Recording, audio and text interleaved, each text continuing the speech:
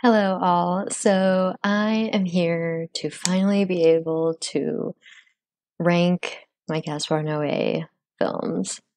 So, I finally finished his filmography last night. So, I am so excited to be able to finally do this. And as far as I could tell, I could not find on the tier list website a list that included his films as of late. So I went ahead and made my own that does include them. If you already made one, I'm so sorry, but I couldn't find it anywhere. So I made my own that include Lux Eterna and Vortex. And so for my rankings that I made, the top best of the best, my favorite of all of his films is going to be the DMT category because Gaspar Noé, I don't know for firsthand experience, but from what I know of people who have used it, Gaspar Noé at his best is what DMT does. Like the it's like Gwyneth Paltrow said, make you dance, sweat, cry, laugh. It'll make you do everything great and bad, but ultimately you will come out the other end better. And the Spike Sangria is the ones that are fun, still fun, I like them, but kind of like, whoa, I wasn't expecting this, because it's spiked. So you're like, I wasn't expecting this, but depending on your mood or your mindset, it can be good. But depending if it's not, it could be not so good. And then the red tunnel is for those that are a little bit more edgy, a little more dangerous. but I still ultimately I just have a little bit more hesitancy towards rewatching and recommending. And the void is for the films that are just forgotten, just floating all alone in the void. Uncontroversial, non impactful, and just, yeah. And then we have Rectum, which these are for the films that resemble something that would belong in a rectum. The ones that are a complete and total waste and should never see the light of day ever again. So we'll start in chronological order with Carne. So this is Gaspar Noé's first film, I guess. It's a short film, and it is a prequel to Soit contre tout or I Stand Alone, and both feature Philippe. I don't know how to say his last name. Philippe, no. He was a French actor. He passed away recently, but he was featured in 3 Gaspar Noé films. So it was really interesting to be able to watch Carne finally, like after all this time.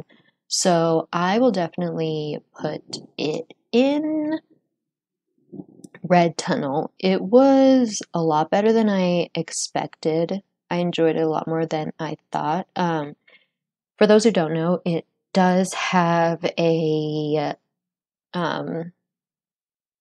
the main character is a butcher. He is a horse butcher, so the opening features a slaughter of a horse for meat for consumption. Just in case you don't know and don't like, I personally didn't watch it. I entirely averted my eyes throughout the whole part, and so there's that. If you want to avoid it, that's a fair warning from me that it's totally okay for you to not watch it. It doesn't matter at all.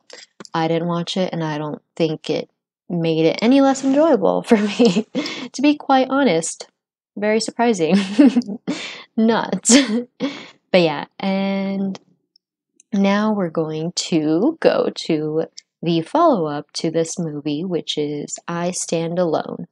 Like I said, also stars Philippe, and this is kind of more of like the feature, more like a feature-length film and like a continuing of the story that is presented in Carne. So this one is going to go right alongside it because I feel like they complement each other really well. I feel like the previous one gives a really good amount of context, a lot more understanding of the character. I feel like if you start from I Stand Alone from the character. It's interesting, like, that's what I did. I saw I Stand Alone before Carne, and it's just interesting to see the context of this man and how he got to be where he was, and like not only physically but like the state, how he got to be in the emotional mental state that he ended up being in I Stand Alone. And the previous film gives it that necessary context, and I feel like I understand a lot more, and I understand him a lot more and his motives for what he does and his point of view. I feel like it's done really well. And next is, I'm not even going to be able to say it in the proper pronunciation, in the French way. Irreversible. I'm so sorry to the entire country of France. That was appalling. Irreversible. And honestly, I can go on for days about this movie, but I won't. We're gonna have to breeze through it because if I get started, I won't shut up. It's up here. It's at DMT. It is peak Noé. Everything good about him is in this movie, and it's amazing. The score, everything about it, the story, the style it's done in, non-chronological order, everything about it is perfect. I can't get enough of it. Such a well-made movie. All right, and now we have Enter the Void. So Enter the Void is going to go in, I don't have too much to say about it. It's going to go in spiked sangria because I like it and I watch it and I own it, but there's, for some reason, I don't know if it's the length or what, but there's something always that stops me from like always rewatching it. Like there are other, like Climax, I think I've probably watched even more than Into the Void. Just there's something about it that I feel like I just for some reason don't connect to as much as the other ones. And I do find it interesting though that I barely noticed recently that it's his only film that is set outside of France. So that's interesting. It's funny. I was like, wait, that's the only one that takes place anywhere outside of France, in Tokyo. So yeah, I enjoy it. I actually do really like the plot. It's just for some reason I don't know exactly what it is that stops me. It's pretty harrowing. I feel it might be a weird opinion, but I kind of feel like it might be more harrowing. I don't know. I have kind of a harder time watching it more than Irreversible, which is might be weird, but yeah, I won't give it away, but there's an instance in there where I'm like, "Oh, wow. Wow. Okay." But yeah, it's still a fun watch. I would still tell people to watch it. And despite that scene though, I kind of feel like it is entry level Gaspar Noé. So, I like it. The credits and the score for this movie are amazing. And the lighting is like some of the best that he's ever done. It's just amazing. So now we have Love. I love Love. I love this movie. I feel like a lot of people don't like it, and I don't know why. I feel like I love the. Okay, we have John Carpenter on the soundtrack. Need I say more? Truly, do I need to say any more? I love the story. I love the the score, everything about it. I really like Carl Glusman's performance in this one, and I don't know. It's sweet. I don't know. It's weird. I feel like it's a sweet movie and it's sad, and oh yeah, I really like it. So it's gonna go up with Irreversible. Oh yeah. Oh, it sure is. both movies about a couple. So, Climax is also one of my favorites. This one is amazing for the simple fact that it is, what is it? 90, I think it's 97 minutes of film with 96 minutes of music in it. It's like pretty impossible to spoil this one, but this one's from 2019 and it features the most amazing dance scenes I've ever seen put on film. Ever, ever, ever. So I feel like this is really good entry level Gaspar Noé as well as Enter the Void. I feel like this is probably, honestly, I feel like if you've never seen his movies, Climax to me is the perfect one to start with. I personally think so. And then probably like then Enter the Void and then Love and then everything else. Climax is really good. And even if you don't want to watch his movies, which I understand, I would seriously, though, recommend you like, because YouTube took off the dance scenes that they had on here. They had them ever since the movie came out, and now they're gone, which is not nice. But yes, if you want to see, find a friend who has this movie and just have them play it for you up until the second dance scene is over, and you'll be good. You don't really need to see anything, but you really need to watch those dancing. Everyone needs to see those dance scenes. They're the best. And yes, the soundtrack, amazing. We will, I know it's really on the nose. We're gonna put it in Spike Sangria because I do like to rewatch it a lot. It's one of my favorites, really one of my favorites of his. I think the only thing that holds me back is this movie is weird, and I don't know if anyone else feels this way. Let me know if like this is how you felt watching Climax. So Noe is known for like his intense, like very intense realism. And the interesting thing that I find personally about Climax is I'm not going to give any away, but at the end, there's the way it ends was the very first time I was ever watching a Gaspar Noé movie and was like, I feel like I'm watching a movie. And it's really weird. And I feel like if you've seen all of his movies, you'll know what I mean by like why that's odd and why it's like kind of jarring because they are so steeped in realism that like they kind of a lot of them I feel like just end they just end in like a way that some like big life event would end in real life. It kind of like things in life don't really have a monumental like start and end really. They kind of just like go.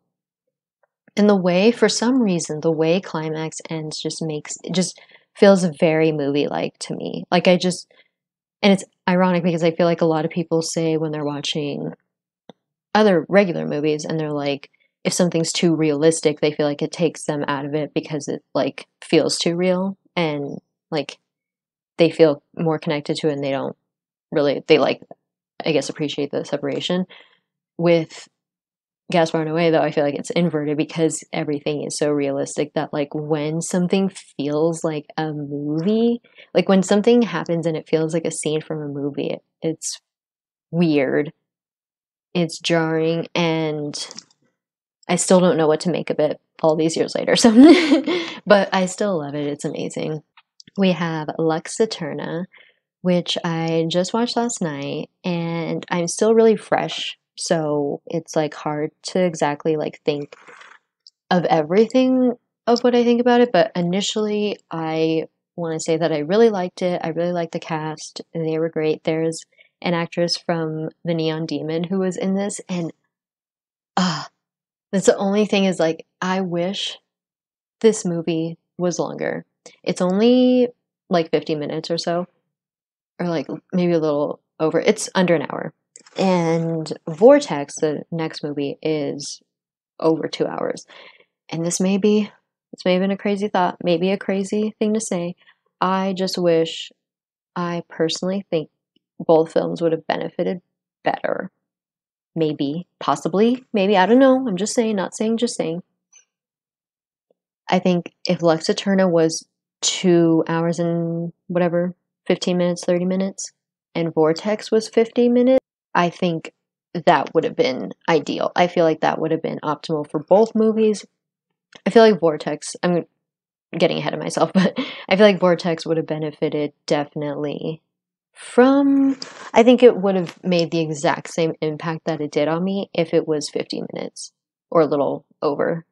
Whereas Lux Eterna, I feel like I I could have been in that for a lot longer. I feel like the setup was amazing for what it was. It's like a meta like commentary, which I love. I love a metafictional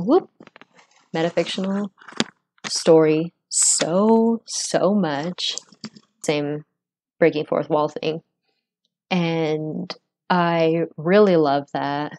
And I just wish personally that we could have been with all these people, because I love that they are like using their real names for their character. So like Charlotte is Charlotte, Carl's Carl. So, and Carl Guzman makes another appearance in this one, and I could have been with him more. Girl who was in the Neon Demon was so amazing in this. Like she really, I was obsessed with her. Like that's the only thing, is I just wish it was 2.5 hours. Maybe for some reason Gaspar Noé might have made a whole movie, and maybe he's just hiding it. Maybe he'll give us rest. I doubt it. But I'm gonna put it for in Spike Sangria. I really like it. I definitely think it's very digestible, very easy consumption. So, last we have Vortex, and this one was, I can't remember exactly if love made me like actually well up and cry, but I went to see Vortex in the theaters, and there were multiple instances where I just started crying in this movie because of sadness, because of happiness, because of like just how like really closely it hit to home. Like everything about the plot was just so close to my heart. It was actually very hard to see, but I loved every second of it. It was so amazing. Dario Argento, oh my gosh, I loved him in this. He was so dramatic and amazing. I loved it. And there's not too much music in this one, but the music that is featured is, I won't spoil it, but it's really amazing. I love that this song has like made a little resurgence recently. It makes sense for, I really like this one. It has similar themes like how all of his movies do. They all kind of have themes that relate to each other. It reminds me so much of Enter the Void. So it's a really interesting perspective from like an older couple and seeing their last days. And I really, really loved it. Although, like I was saying earlier, the only thing is I personally feel like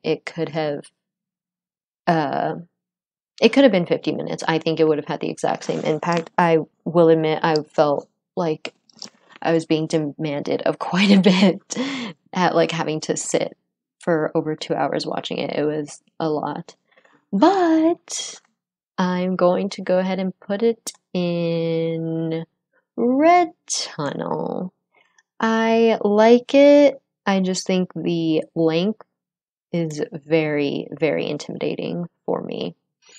And just the story is another very harrowing story, but also has quite a bit of heart, like the movies that he has made that I feel completely is heartfelt and sad. And we know that it's heartfelt because if you read up on him, he'll talk about like how it was, heavily based on real life events close to him and his family. So, and that definitely comes through. I enjoyed it a lot. So yeah, that is my tier list for all of Gaspar Noé's films. I guess I don't want any to be in the void in the rectum. It's very hard to forget a Gaspar Noé film. Like it being in the void, you would have to not be paying attention because there's no way. And yeah, I feel like none of them are terrible. Like I don't think he's ever made a bad movie. There's just varying degrees of like what I would want to watch. So that is all. So yeah, I will of course leave the link for this tier list. I would love to see how you guys rank yours. Please don't bite. I think the second one is where people will have some issues, but I feel like most people agree Irreversible is one of his best. But yeah, I would love to see how you guys rank them. And yeah, I will probably, hopefully, do more of these pretty soon once I get through some more director's filmography. There's there's a lot. That's a lot of movies. It took me this long to just finish one director, and he's made a feature-length movie, so it'll be a while probably, but I definitely want to do more. These are really fun. So yes, thank you if you made it this far, and I will hopefully see you next time.